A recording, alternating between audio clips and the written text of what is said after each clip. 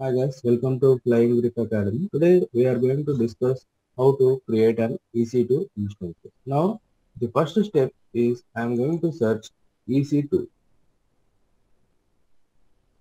Here we are going to create virtual servers in the cloud. In the next step, what I am going to do is here we are having an option launch instance. Here we are going to launch an instance. Here it is going to ask name and tags. Here, what kind of server you are going to create, you are going to type the name of the server.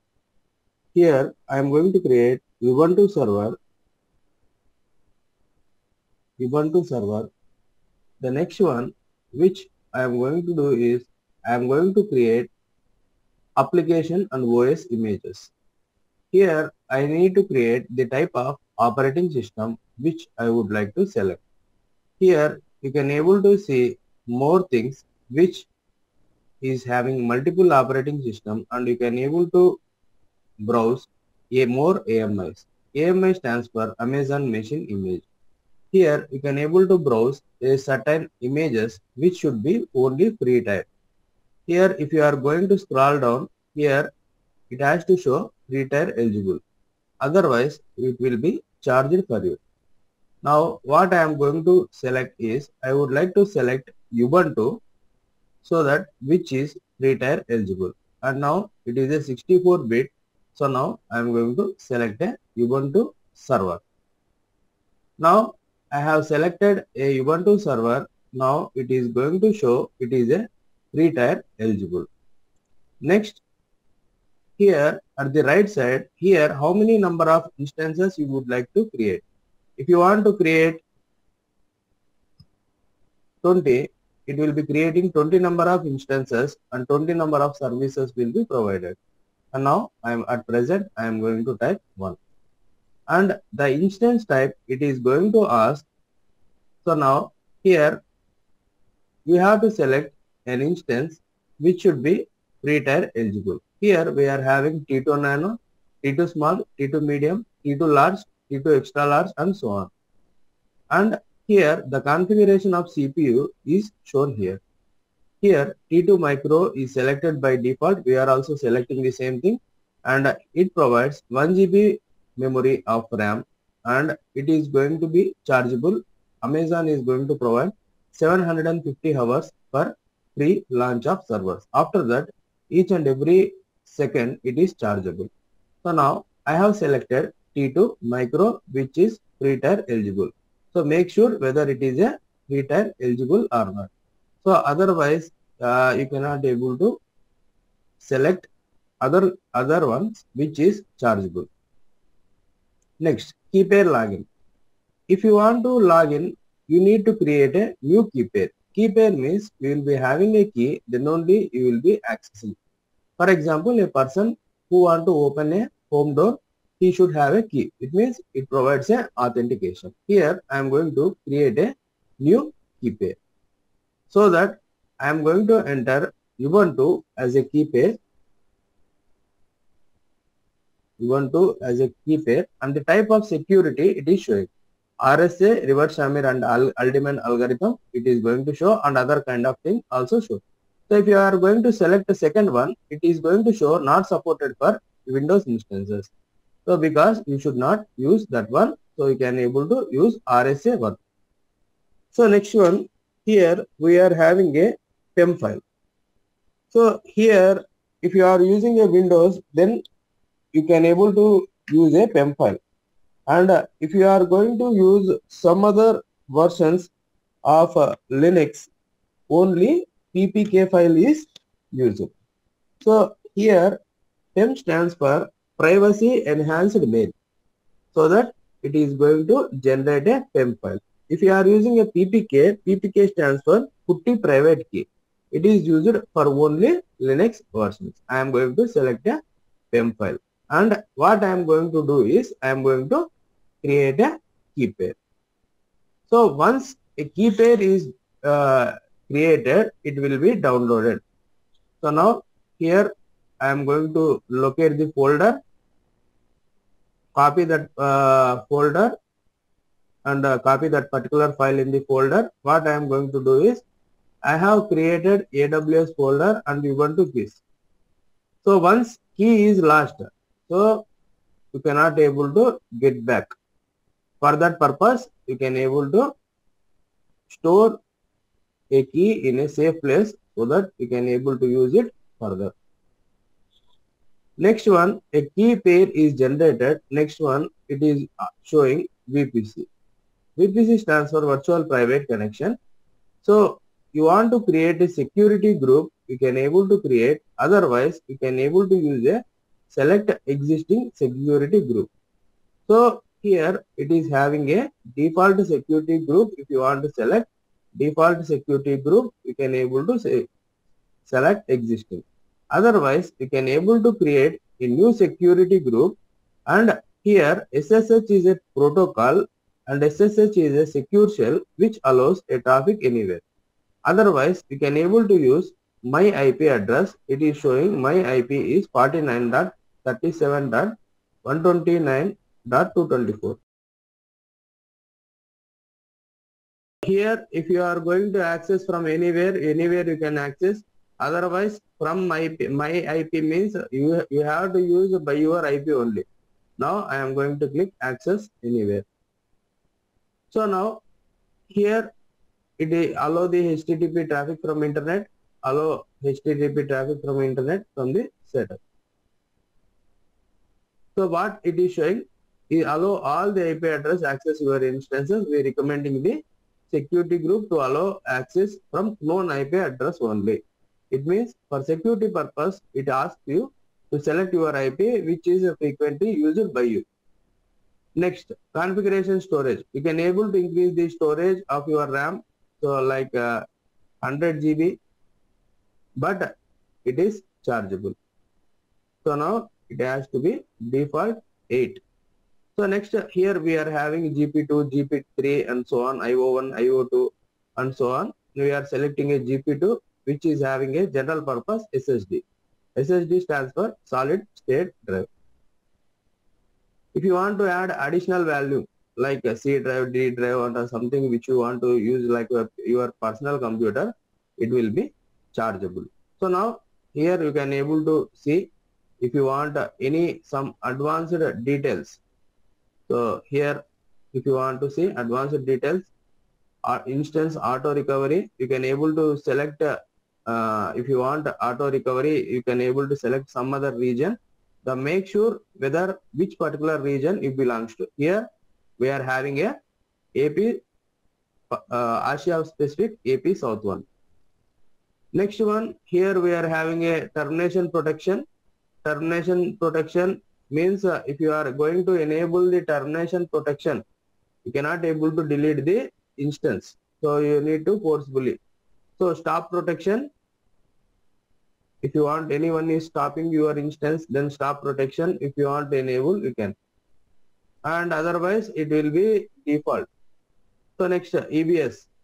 If you want to select the reservation, so how many groups in your company, RAM, hard disk and all the things you can select. Now what I am going to do is I am going to ignore those things. I am going to create a security group which is going to create a traffic anywhere which I am going to use a 0.0.0 and I am going to click launch instance. So once I am going to click a launch instance, it is going to apply all the things, and now you can able to check view all instances. So now it is going to show the state, it is going to show the instance ID and instance state is pending. First one is it goes to the initialization state, and after that it goes to the pending state, and again it goes to the running state, and again it goes to the stop state. So next here it is going to have a status check. It is something like health checks, and you can able to create the health checks. So now you have created a Ubuntu server successfully, but how to access this particular Ubuntu server? So now click on this one. You will be having a description, and you can able to access this one by using your public IPv4. So in order to access this one, you should have a putty, and by using a putty you can able to access. So now you can able to go to Google,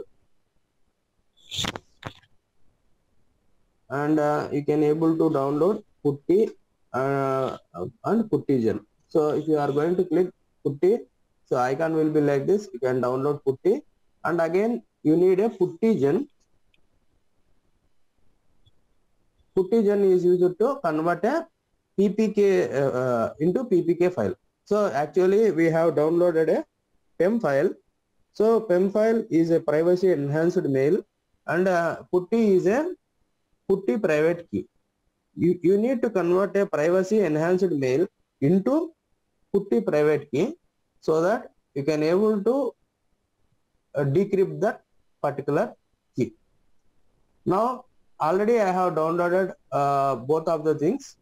So now what I am going to do is I am going to go for EC2 dashboard, and here if you are going to see the instances, here still it is initializing instead. So again already I have told it has to initialize pending, and again it will be going running, again stop, and again terminate if it is terminated by the user. Now here you are having a spot request. Spot request are something like you can able to create an instances on demand. So we are having other options. It means you stop on termination protection while we are creating. At that time, what it is going to show you is, so if somebody is terminating your instances, at that time you need a message alert, so that you will be getting a message alert in order to terminate the EC2 instances. Now the next step, I am going to open the Putty generator. Here I am having a Putty generator. I need to generate a PPK file. So what I am going to click is load. Where the particular key is, I am going to load, browse it, all keys, all files, Ubuntu 1, open it, click OK, and now save as private key. So save it as private key, Ubuntu 1. So here you can able to see Putty private key file extension is .ppk. We are going to convert a PEM file into PPK file. So now we have saved successfully the key. Now what I am going to do is I am going to open Putty. Now I have opened a Putty app. Now you need to have a IP address to which particular PC you are connecting. So in description you are having public IP and private IP. So now there are certain rules and conditions which you want to go. So here if you are going to see, here you are having a inbound rules and outbound rules. Outbounds are allow, inbound rules are deny by default, and here you need to allow all, and it is taking some time. Let us take once the machine is running instances, it is still showing 0. Now health checks are passed. Now you can able to select an instance. Here you are having a tabs. If you go to security, here you are having a certain kind of rules. So what are the rules? Inbound and outbound. If you want to add some rule, you can able to add a rule. Already we have added rule, all the ports are open, and it is for public. So 0.0.0.0/0, which is means public. So details, copy the public IP. So what is the public IP address of this machine? 3.109.182.106. So I am going to copy. Now I am going to paste it in Putty, which I would like to connect. Now I am going for SSH and authentication tab. I am going to browse the file.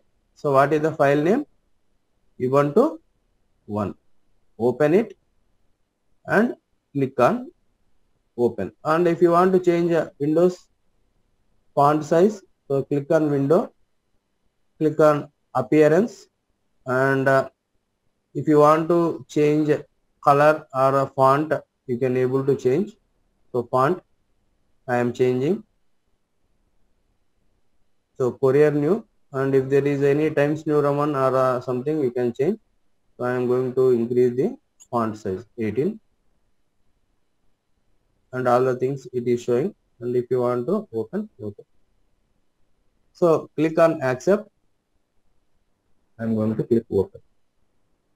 So here I am going to open the tab Putty, and I am going to log in the username Ubuntu.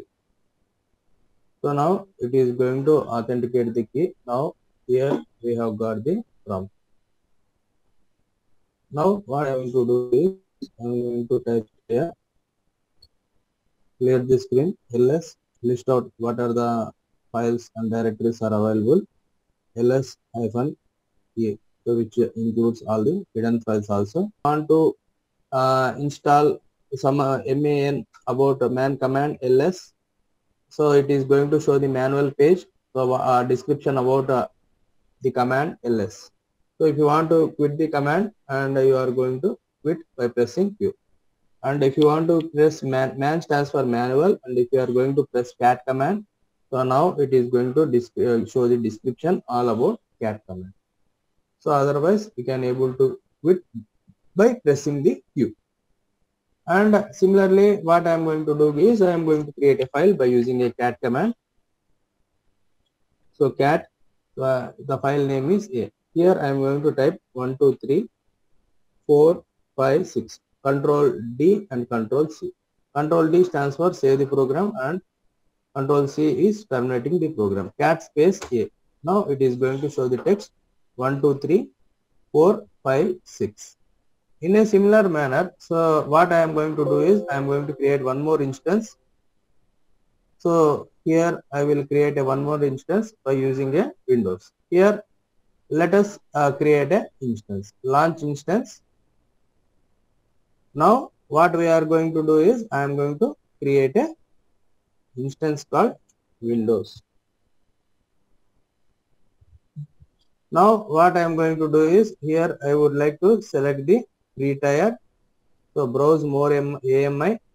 Among the AMI, please select the image which is Windows. So here scroll down. Here it is showing Microsoft Server 2002 core based, which is a free tier eligible. So make sure it is a free tier or not.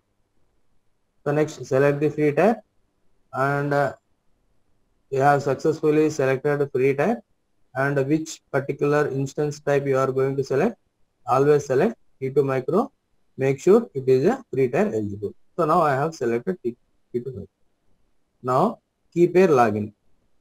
So in order to log in the key pair, you can able to create a new pair, or you can able to use a existing key pair. So now here what I am going to use is I am going to create a new key pair, and a key pair name is Windows. Now PEM file I am going to create a key pair. So now key pair is downloaded. So show the folder, cut the folder, and paste to AWS folder, Ubuntu keys, so store in a safe place. So now I have stored the PEM file. The next one, if you want to create a security group, you can able to create so RDP traffic, HTTP traffic, and allow HTTP traffic from the internet, so that we can able to create. So now here it is showing a root volume by default 30 GB and GB2. So now if you want to configure, you can configure, otherwise you can leave how many number of instances if you want to create. You can create that many instances. Just I am going to enter sample by 2. So 2 Windows instances will be created at a time. Let us see what it is going to create. Now it has launched successfully. Let us go to EC2 dashboard. Here click on instances running. Now refresh. Now you can able to see Windows 1, Windows 2. So two number of instances you have created. So you have seen the window how many number of instances created. So now what I am going to do is I am going to stop the instance. I don't want two instance. I can use only one instance. So next instance, terminate instance. So yes, I would like to terminate the instance. So now you again refresh. Only two number of servers are shown here. Next step, what I am going to do is I would like to connect the window by using a protocol RDP. So now here it is having a initialization state. It has to pass all the status checks. So status check is like health checks. It is going to have a health checks. So basically, if you want to install Ubuntu or Windows, it will be taking nearly half an hour of time. Based upon your RAM and based upon your system configuration, it will be taking. So now it will take a few seconds of time. Before that, we will see so which kind of protocol you are going to connect. So now go to security rules and inbound rules. So right here you can able to click inbound rules. So here it is using protocol. By using a protocol, you can able to connect. So now it is also initializing. Here in security, I am going to get the Windows password. So to get the Windows password, I need to upload the private key file. So which is a PEM file. Upload private key. I am going to select D drive. Here I have created a folder AWS Ubuntu keys windows.pem file. So now this is the decrypt password. So copy the password. So now what I am going to do is I am going to open EC2. So now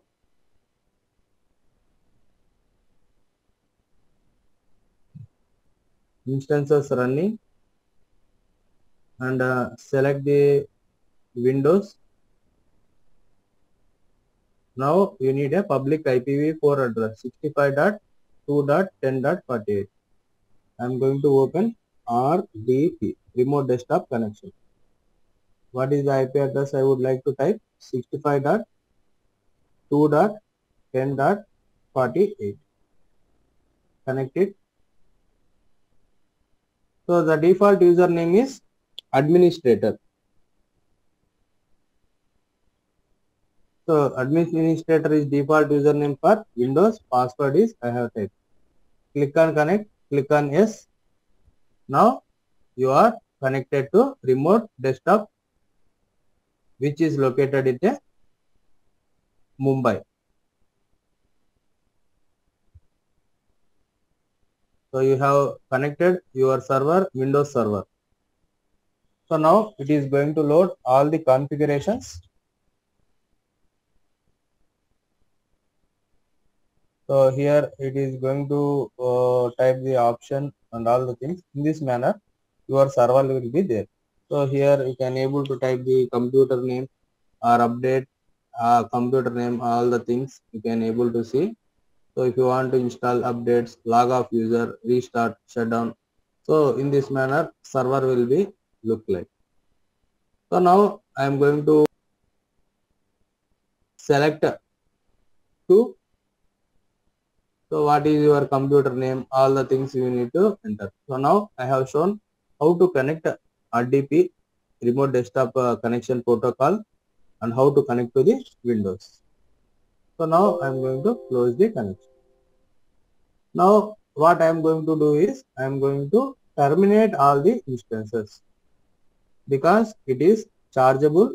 I am clicking instances. Now I am going to select this one. I am going to instance state, stop instance, stop the Windows server. and again select this one, Ubuntu server, and again select the instance state, stop the instance. So one thing, if you are going to notice, if you are going to stop the instance and start the instance, so then your IP address will be changed. So now I am going to click instance state, start instance. So earlier the IP address was different, and now the public IPv4 address is different.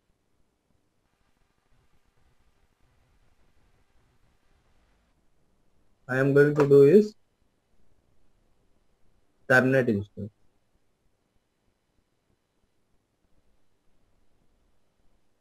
So here it is still stopping the instance of Ubuntu. Instance state.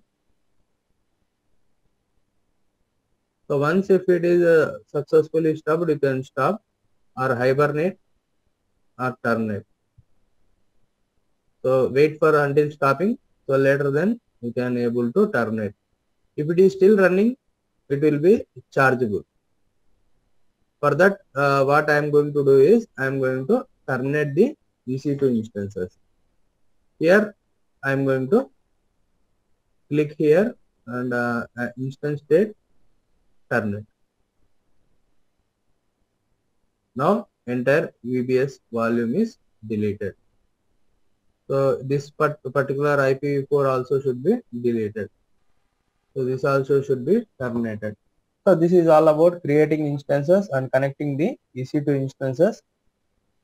If you like this video, please like, share and subscribe my channel. Thanks for watching.